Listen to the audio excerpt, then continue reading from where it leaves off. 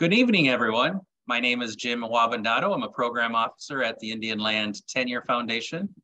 We do these town halls. There's our question and answer based presentations, so there is no specific agenda. If you have questions, you can certainly put them into the chat feature. I will make sure that our presenters get a chance to address those. And if you don't have any specific questions, I do also have my own set to keep the conversation flowing. Tonight, we are going to take a look at mapping for landowners.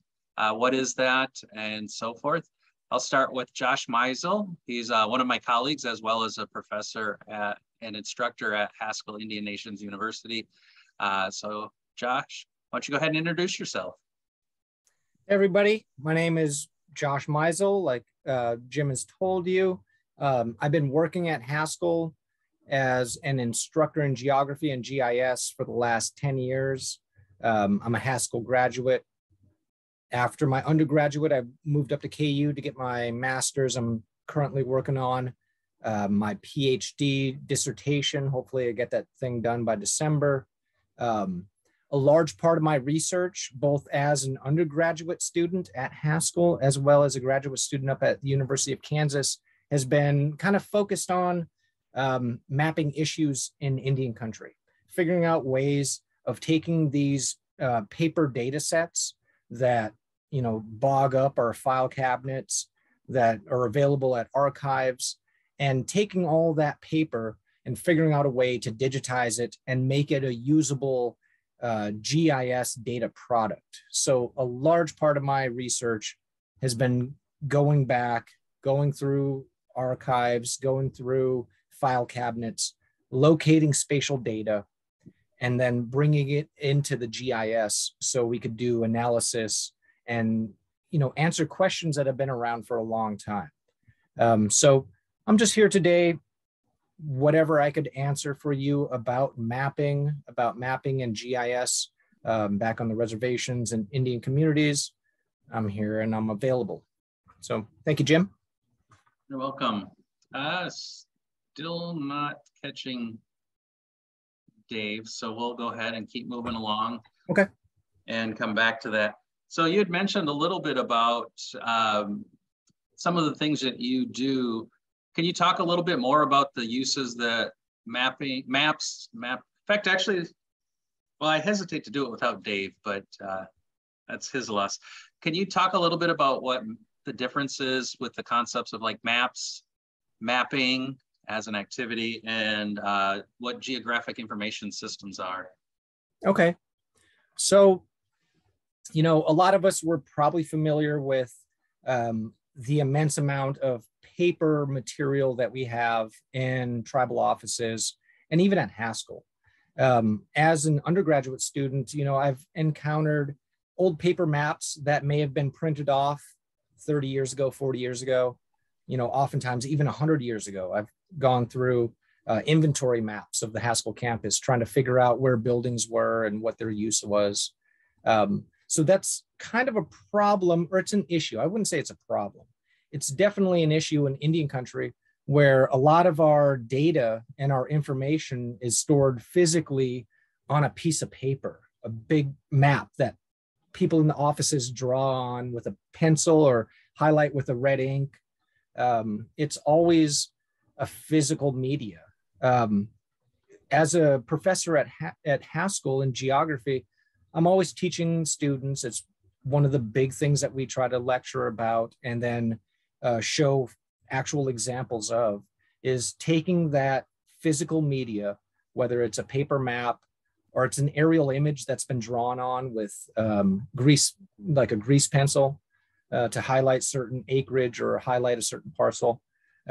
We're always taking those images and scanning them in and then digitizing them, making a digital copy of that physical data set.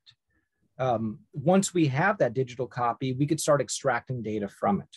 And then number of ways to go from that, whether we're using it to produce a primary data set, just copying the data on there so we could have it for further analysis in the future, or just having a nice backup of that physical media. And then when it comes about for a time for analysis, or if we need a base map for something, a background image to lay new data on top of, that's one of the primary things in Indian country, is definitely taking all of our paper maps, our Excel tables, and then figuring out a way to create a usable data product from that.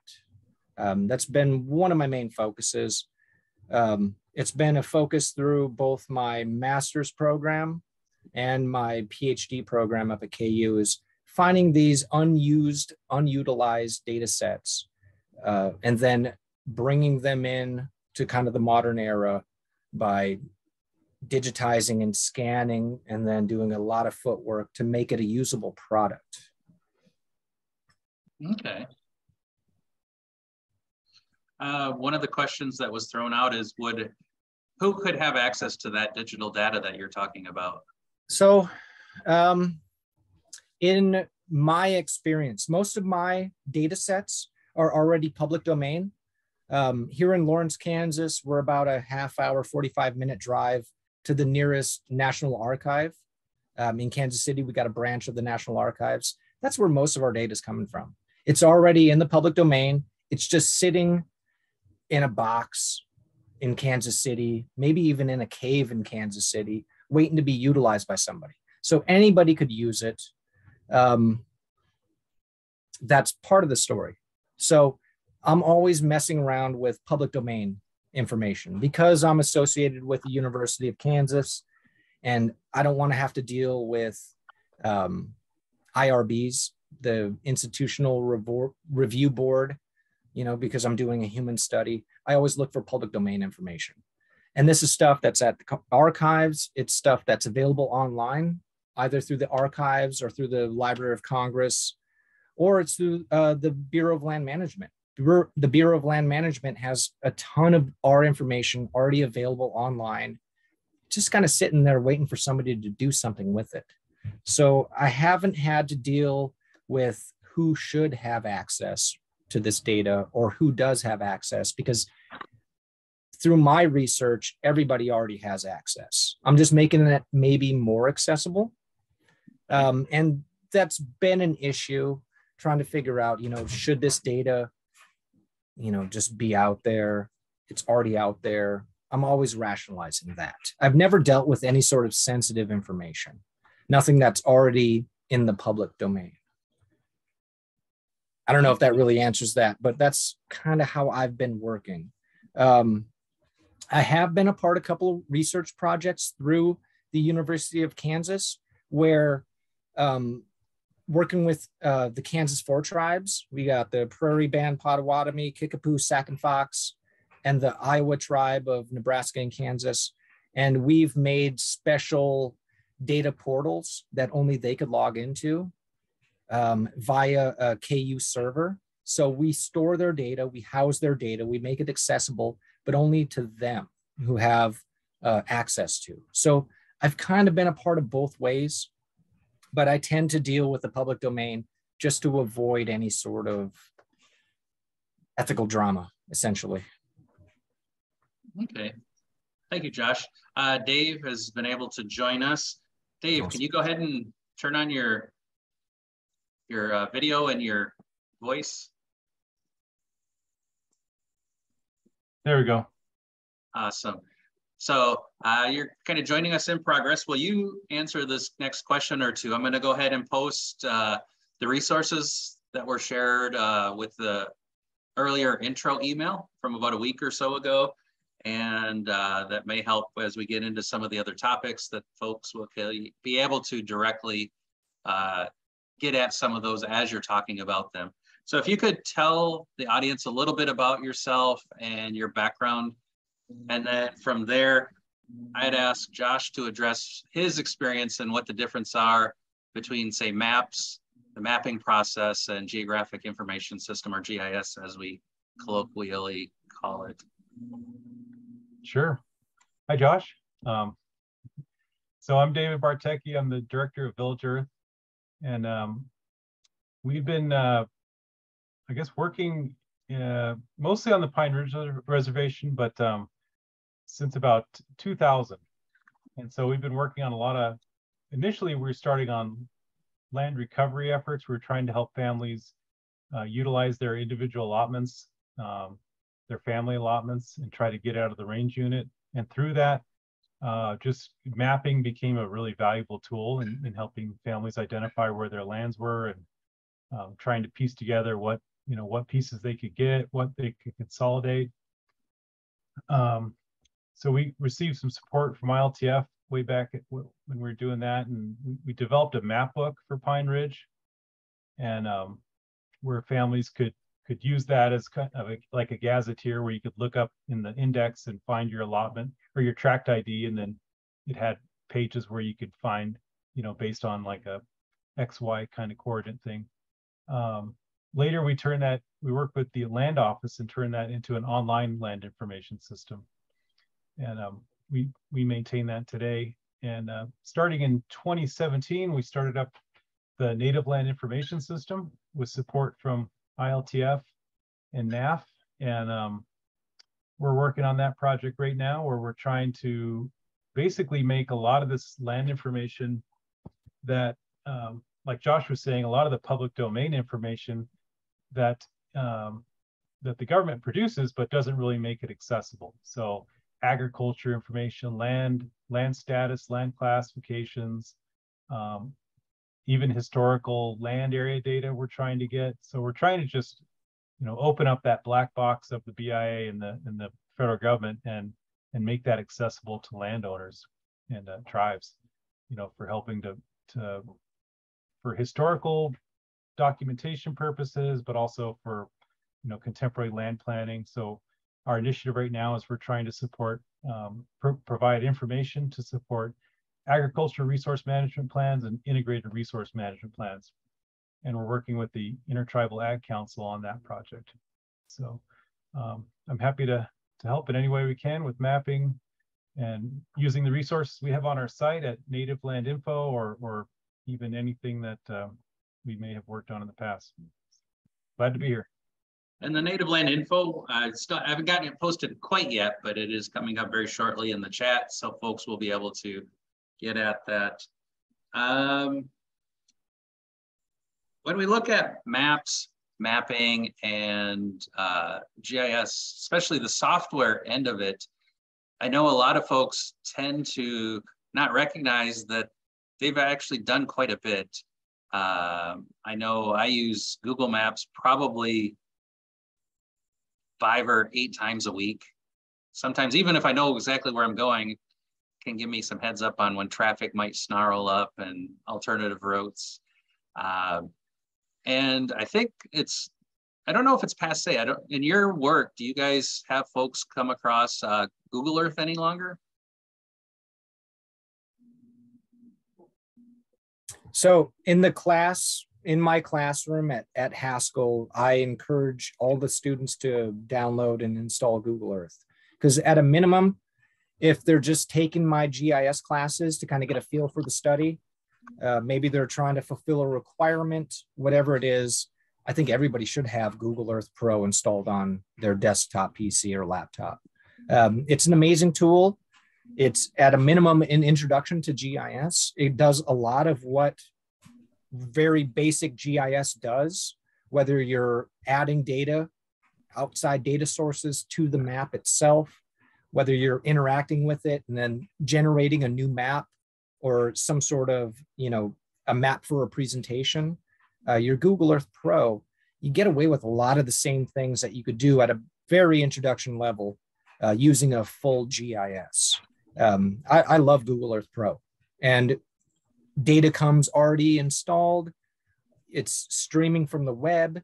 You don't have to install or download it, unzip, locate data sets. It's already all there in Google Earth. So I love Google Earth personally. I don't know about everybody else, but I push it definitely. And how much is Google Earth? Google Earth is free. Yeah, you can get it for free. Yeah, it's even the nice. Pro version's free now. Yeah. Yeah, I think that's all.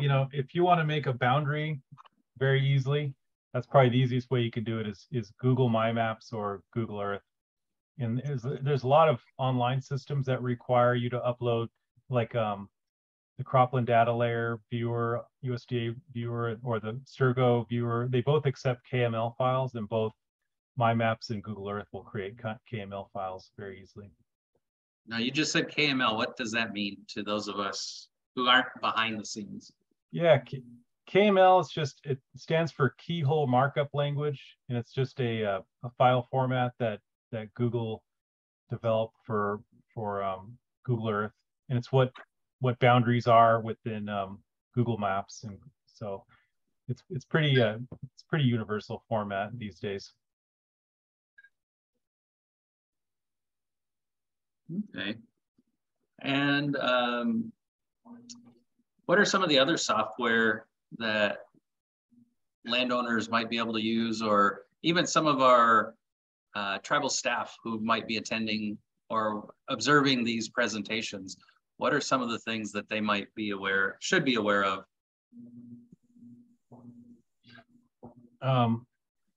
Well, since when I originally took a GIS class back in '98, I learned on ArcInfo and Idrisi, and those were both kind of like DOS level programs at that time.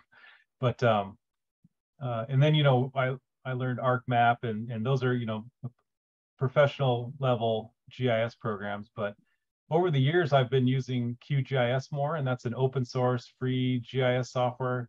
And every year it just gets better and better. And I almost exclusively use QGIS anymore.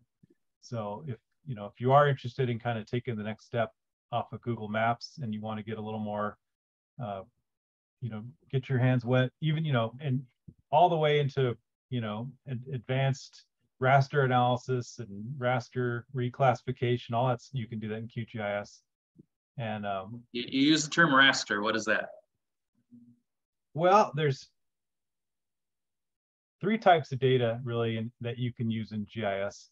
Maybe there's more, but typically you have vector, which are lines and points and polygons. That might be a property boundary or a state boundary, or you might have points, which are houses or towns or wells. And then you have lines, which might be like rivers or roads. And then you have raster data, which is really like kind of like a photograph. And essentially like a raster would be like a satellite image or a Landsat image, which is made up of pixels. And then of course you have tabular data, which is like a spreadsheet file, where you just have grids of numbers and text and that sort of thing. And so GIS can read those 3 formats pretty easily. That reminds me, back in the early days of Esri's GIS software, I didn't learn how to do the back end stuff, but I could take existing information, and the GIS guy made me basically figure out and learn how to join Excel or tabular data so that I could turn on the feature. And it was a great experience, actually. I used it when we were doing land acquisition for a northern Wisconsin tribe that allowed me to show, here's what the reservation jurisdiction looks like under tribe today. If we were to do the land acquisition, then I could turn on the feature and show them, how much more land would be under the tribe's control. And in that case, that was almost a fifth of the reservation. So it was a pretty substantial, and that image captured a lot of people's attention. Mm-hmm. There's another question there. I don't want to lose it, but can you talk about some of the uses that you've seen? I know I included the 2012 Ag Census. There's a lot of data that people can get. I think your native land information system might allow for that. And I know in the past, Josh, we've had you do presentations on I'm used to thinking of it as GLOW. What is that? Is that the land office? Yeah, the General Land Office out of the Bureau of Land Management. They got the BLM, GLO, website.gov, I think it's a .gov website. It's essentially your general land office. It's the same office back during allotment period, during Homesteading Act, that would issue property deeds or titles to, a particular section of land on a reservation or off the reservation. The general land office houses a ton of data, and we're starting to kind of crack into it and make it more available, more accessible. It's already available, but more accessible to an average user. That's kind of where we've been working on lately. So what I'm understanding you, Dave, or excuse me, Josh, and Dave can jump in, is a lot of organizations, including the federal government and state governments, are making data that we might need answers from, but you're able to use maps to actually get at it. Is that kind of what I'm hearing? No, absolutely. There's an immense wealth of data out there. Most taxpayers' dollars, the data needs to be accessible because we're all paying for it via taxes. But it's not really available in a form that's usable. It's got to be brought in, and there's steps to get that data brought in. They fulfilled their duties by making it online, but we're trying to bridge that gap to make it more accessible and available to the average user, so they don't have to go through, jump through hoops to try to map this data. And most of this data, it's geographic in nature, just based off the way the data set is. It's already a geographic nature. It's talking about location, it's talking about position, it's talking about where. And as geographers, we're always dealing with the where. So that's kind of where we've been at lately, looking at the Bureau of Land Management's General Land Office, their immense database, trying to make it more user-friendly and available for people back home. Dave, I think since you're at your computer, you probably could pull up your native land information system. I did link it, as well as the QGIS on the chat feature, but if you would share your screen and maybe show folks a little bit about what connecting data to the maps allows it, the way it allows for landowners, staff at the tribes to, and even the federal employees to much more quickly get at what the answers they're looking for. Okay, does that come up? Yes. Okay, so this is the Native Land Information System, the homepage. Most of our data is under our dashboards. So dashboards combine maps and charts in a way that can make data, large data sets much more usable. So for example, we've got the Census of Agriculture for American Indian Reservations, Cropland Data Layer, the National Land Cover Database. So these are all data sets that are in the public domain. The government, for example, the Cropland Data Layer, the government updates that every single year. And that gives you crop cover, about 120 different crop type covers for the entire United States. And from that layer, you calculate what's growing where to a pretty amazing accuracy. And so what we've done is they aggregate that at the county and the state, but that doesn't do much for reservations because reservations often overlap counties and states. So what we've done is re-aggregated it at the reservation level. Or probably one of the most useful dashboards is the Census of Agriculture. So if anybody has seen the actual printed version of this, it's not the easiest publication to utilize. It basically presents every reservation on one page, and one page per reservation. And so it's really difficult to compare across reservations or compare reservations across years because they've done this since 2007. So what we've done is combined all the data from, you can look at the 2007, 2012, 2017. So you can skip across years. You can look at there's like 10 different categories of questions, and then there's, for each category you have, it could be up to 100 different questions. So if you look at land use practices or products, market value, and then you can filter by reservation. So this is looking at one question on here: market value, agriculture products sold for all reservations. So this is giving the total. And what we've done, sort of a value add to this, is the USDA does not publish this data. They do not publish the non-native totals. They only publish the reservation total and then the native total. And so it's fairly easy to figure out the non-native total by subtracting the native from the non-native. But we've actually added that calculation in here so you can see it right there. But you can go in here and filter by specific reservations. So we could look at Crow,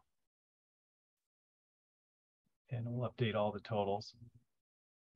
And then we've got population, age of producers. This is also for Crow. So each of these, you can see how these different variables change over time from the 2007 to 2017. So this isn't necessarily mapping, but it's sort of a way of mapping data in a way, making it more understandable, simplifying it, because a lot of these are just such huge data sets. We do have some thematic maps also. This is something we're expanding on right now. So we've recently updated this US Drought Monitor. So if you're an ag producer, then this is a pretty valuable tool, because the government provides support. I think they provide financial support and actually loan kind of forbearance based on what zone you fall into on these regularly updating drought maps. So what we've done is we've taken their national drought map and we've just simply overlaid reservation boundaries so you can more easily find out which zone you're in. You can click on that, it should tell you what the zone classification, what drought classification is. So we're just trying to take a lot of this public data and just make it more usable for tribes. Here we have an intact habitat layer. So this looks at what are called intact habitat cores. And so these are areas where you have unbroken vegetation, or unbroken native vegetation. What breaks up habitat is really plowing. So areas where they haven't been plowed, where it's just virgin grassland. And so these are areas you want to protect because they enhance biodiversity and climate resilience. So this is, you can see here, this is a big part of Pine Ridge where this is all cropland, but the rest of this, since it's mostly rangeland, it has never been really disturbed in that sense. So Dave, yeah, in your data sets, have you been able to get a trust layer added so that folks can kind of differentiate trust land from the surrounding lands, or not yet? No, we've requested that from the BIA. They have not, even though it's technically, it's in the public domain, there's nothing that restricts it in that sense. As long as it doesn't have personal identifying information, it's in the public domain, and all kind of plat data is in the public domain, but the BIA just is not sharing that data in a sense. There is a way, you can map patent data to try to reconstruct that to some extent, but we haven't been successful at doing that on a national scale. But, well, and to be direct with the audience, I do want to point out that in as much as the information that you have on your native land information system, as well as the getting something like reservation level mapping or map parcels available, those are things that we do from the foundation want to be conscientious and careful with, because even though, as you point out, it is public domain information, it tells a very clear story in certain ways about tribal communities. And I know my perspective is to pay attention and talk with tribal leaders as we go through some of those conversations so that they are able to protect as much data sovereignty as is practical. I mean, ultimately, in the GIS world, the whole concept of data sovereignty is critical and important to the tribal GIS community, but there is so much information out there that it is almost too late to try and protect things. Fortunately, I don't know that too much is out there because most people don't pay attention to Indian tribes, but it is something that I did want to point out as we talk about that issue. Mm-hmm. Yeah, it's definitely worth discussion, because like you're right, the data is out there as far as, there's companies like IHS Markit who are big contractors for BLM, and they can essentially, generate that data for any oil company that wants it. But it's not the way you obtain that is from the tribe and from the land office, upon their permission. So it's possible to get, and if the tribe wants to make that available. Okay, I might have you switch back to face view. So yeah, go ahead. Like I said, the link for the Native Land Information System is on the chat feature. So if you go into your chat, you should be able to find that. If not, you can certainly let me know and we can get that to you at a later date. There's another question about where you trained your boundary layers. Did you make those or did you find those? And if it's findable, is it, I guess, what I would consider a shape file that could be added? Yeah, the boundary layers come from the Census Bureau. So they're both the Census Bureau Tiger line files, that's what they call them. And but then also the BIA puts them out as, they call them land area representations. But I find the Census Bureau has an open process for challenging it, that tribes can they can contest boundaries, and they regularly do. And so we prefer to use the census boundaries just because that's possible. The Bureau mostly focuses on just what's sort of in their books, and not necessarily what is broadly representing the tribes.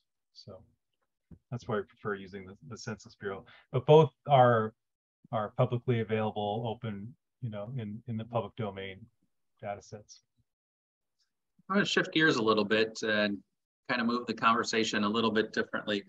And I'll start with Josh first, but certainly would welcome you, Dave, to address that. Can you talk a little bit about the difference between learning GIS and teaching GIS? Because I know you both train other people. Yeah. So my experience, my background kind of led me towards GIS. I stumbled upon it as a field at Haskell. I was a computer nerd, I was a math nerd, science nerd. I didn't have any focus. And when I was working as just a computer technician in a computer lab, it ended up being the GIS lab. So I sat in on lectures while I'm fixing computers. I found like a innate kind of attraction towards it. It's like, here's an application of all this stuff that I've been learning all these years. Here's an application of these skills I've learned. So learning it for me was hands-on. I did a lot of hands-on training, whether it's, working through a project that my mentors and my advisors at Haskell kind of pushed on me, or whether it was a research project that me and my fellow students and other GIS interns at Haskell developed on our own and worked on from beginning to end. GIS is definitely a skill that you learn by doing it. You could sit in a classroom all day and be lectured at, but until you get your hands on the software and get interested in a particular project that you want to do, it could be kind of difficult, and it could be daunting. It's a big data set, and it's a big software. There's lots of little ins and outs to just the software itself.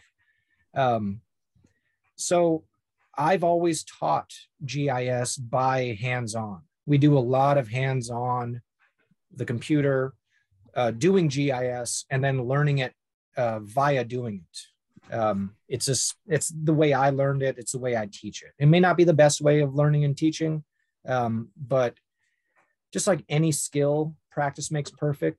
The more often you use a particular technology, the better you will get at it. That's basically it. You know, we always try to teach with hands-on experience, project-based learning at Haskell. We only have one class that's really a lecture. It's an intro because nobody knows what GIS is. So we try to lecture a lot, introduce the software, but then beyond that, all our upper level classes, we're working GIS every day. We're working on a project, if not working towards a goal towards the end of the semester. So it's a learn by doing situation for me. Definitely. Okay. And so it sounds like there are classes people can take at college. I know I'll kind of do a quick shout out. This last couple of years, the Indian Land Tenure Foundation has been working to create opportunities to at least engage tribal youth in the fact that GIS exists as a field, as a potential for career. Our target is, excuse me, probably around 13, 14, 15-year-olds, but it really comes down to what the tribal communities want to do in working with the foundation. We piloted it this summer to see how things would go with the Lakota Ojibwe community in north central Wisconsin. And for the summer of 2023, we're still doing some fundraising and hoping to do probably about 5, maybe 6 tribal communities still here in our region, so that we have much cleaner reach to support those projects. Ultimately, I think tribal youth can see this for what we've talked about, ways to understand information, process information. Story Maps is a third party, but it's not a third party, it's an Esri software add-on. So unfortunately, you do have to use Esri software to use Story Maps. But in most tribal communities, tribal staff and school kids can get them for free from Esri. But I just want to kind of mention that it is something. For both of you, are there resources out there for landowners and for ag farmers and ranchers that would help them kind of grow a little bit through the learning curve that you're aware of? I'll let Dave answer this one. He's deep and dirty in this type of research. So Dave, please help me out with it. Yeah, I mean, that's essentially what we're trying to do is make a lot of the data available that farmers and ranchers and landowners need. If we don't have, if there's something you're looking for, then let us know, that because that could be something we could try to add. As far as kind of do-it-yourself resources, I mean, every day I think a lot of these tools are, or at least different government agencies and organizations are trying to make data more available. Maybe not as fast as they should, but there are like tools like the Cropland Data Layer and the Surgo Soils data. They do have web interfaces that you can, if you can upload your own boundary file, then you can get that data on your own. What I would recommend is starting out with a very basic, watch a YouTube kind of introductory video on GIS and learn the basic terminology. And then from there, because I'm pretty much self-taught. I took one intro level course, and then everything I've done, I've kind of taught myself through YouTube and different online forums. So with something, with QGIS being free, you can find tutorials on just about anything. So really think about a specific something you want to accomplish with GIS. And if how to ask the questions, you can find how to do it on QGIS on YouTube if you have the time to spend on that. Okay. But of course, there are also a lot of online you could find free and low cost online courses. Okay. But what I'm hearing both of you describe is that it's something that you want to spend time learning. It's not something that's going to just be picked up with a fairly easy, trying to think the pathway, but because I know there are certain pieces of software like Facebook. I mean, you don't really need a tutorial on how to do Facebook. Snapchat might be a little bit different to do certain features, but again, they're fairly straightforward. What I'm hearing you describe as GIS is a little bit more complicated than that.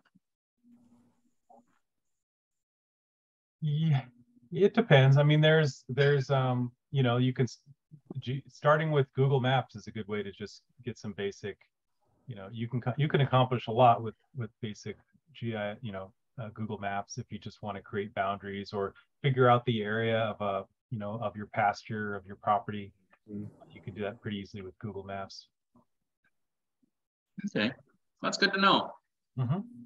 I think I'll probably tackle this. There's a question from the audience said, who maps shared lands, like public domain or somewhere where no specific tribe might own it? Mentioned several tribes might use them for maybe traditional sacred lands, sweat lodges, gatherings, and other things.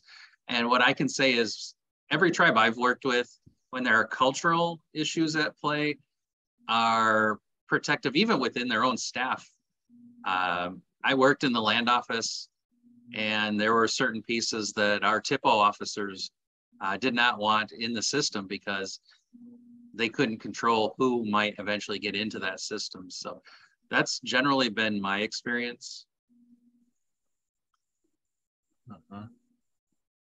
I need to duck out real quick, so hopefully you guys could tackle this. Let me see here.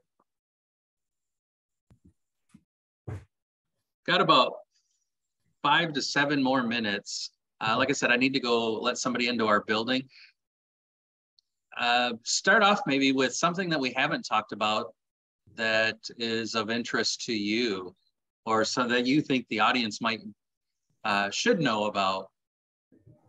Like I said, I don't really have a specific question or format for that, but as we've gone through the different issues, you've heard some of the questions.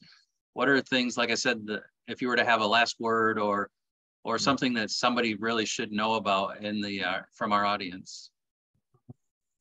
Do you want to go first, Dave, or do you want me to go? Yeah, feel free, Josh. Okay.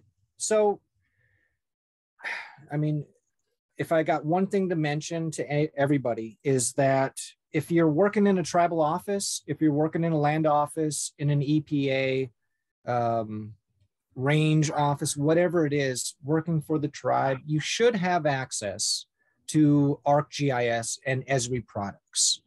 You know, I learned QGIS, I learned R, MATLAB, all of that stuff up at KU in the university.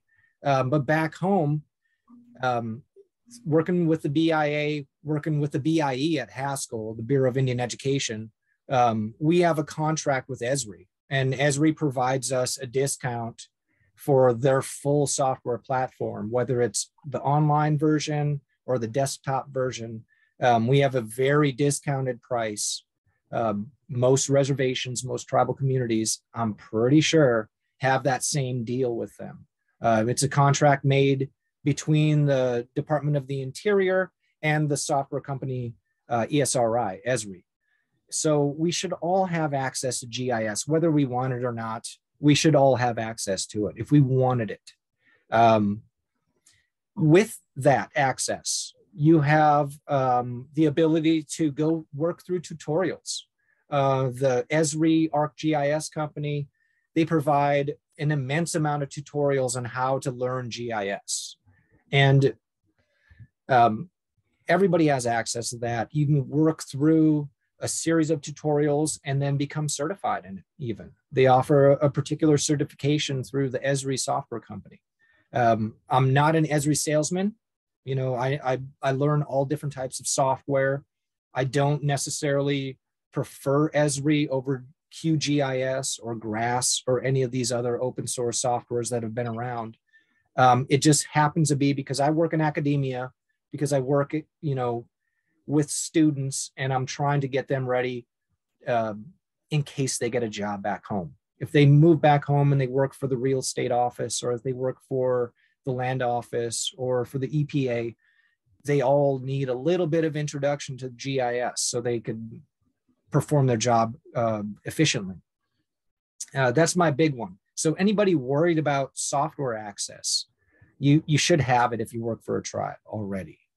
And then the data side is a whole other thing. There's so many data sets out there that are already open source, waiting to be picked through and utilized properly. They always talk about, so one of the quotes, I don't know who said this. It's a quote that I've stolen from one of my mentors at some point up at KU. But the person who makes the maps controls the dialogue about the land.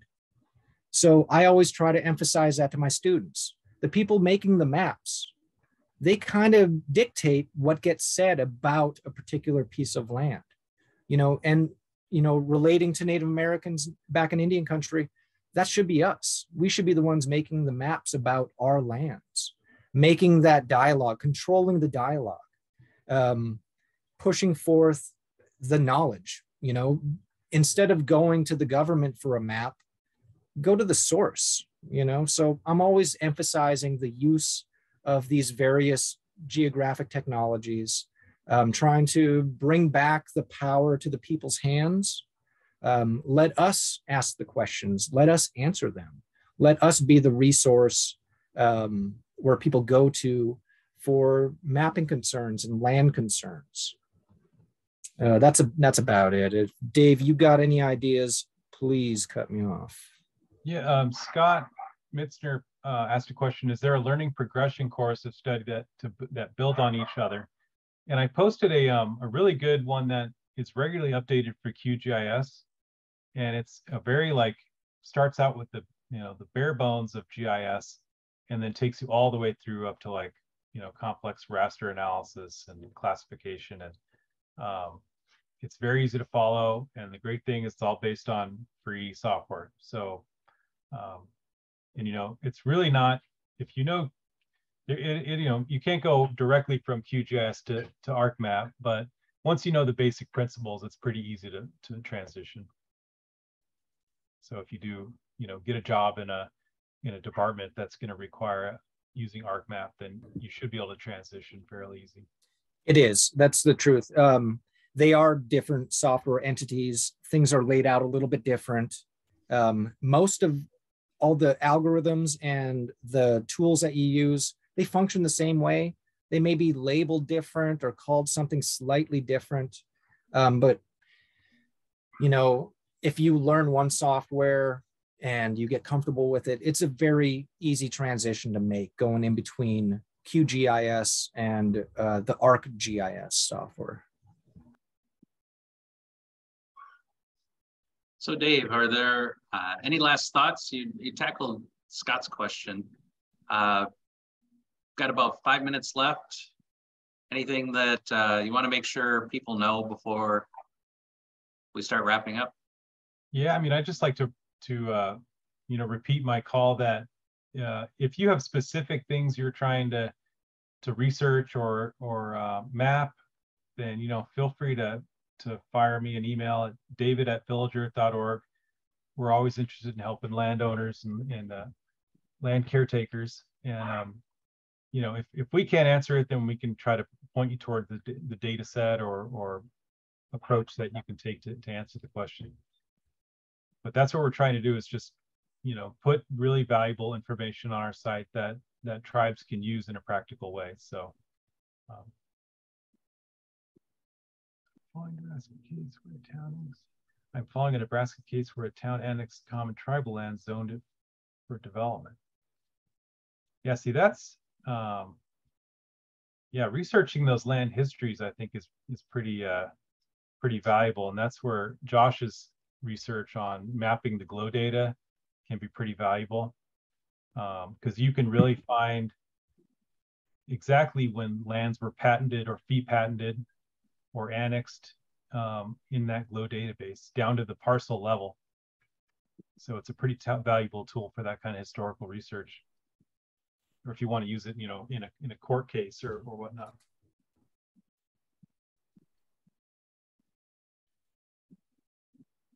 Okay. Well, it's the questions I had laid out. I try to keep these things short and sweet, knowing that folks are sacrificing their evenings, but especially for the producers and for landowners while we're at work, this is the time that they can set aside. And I respect that you're here. Go ahead and wrap this up. Thank you, Dave. Thank Josh. You guys have been great in helping our audience, I think, get through some of the basics. If there are, we will be sending out a follow-up and asking folks what they thought of the presentation, if we forgot something, or if there are other issues that you'd like us to tackle, both within mapping, GIS, but also in general, land ownership. Certainly let the foundation know, and we can try and tackle some of that in future town hall sessions.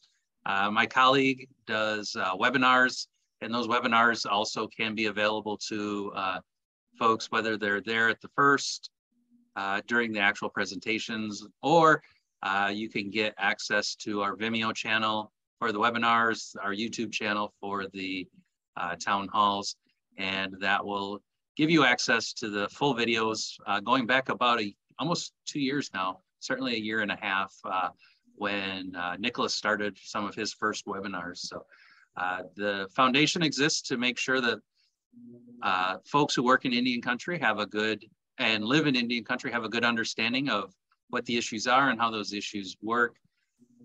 Again, appreciate everyone coming this evening, and I hope you found it very useful. Thank you. Thanks, Jim. Thanks, Josh. Yep. Thank you all.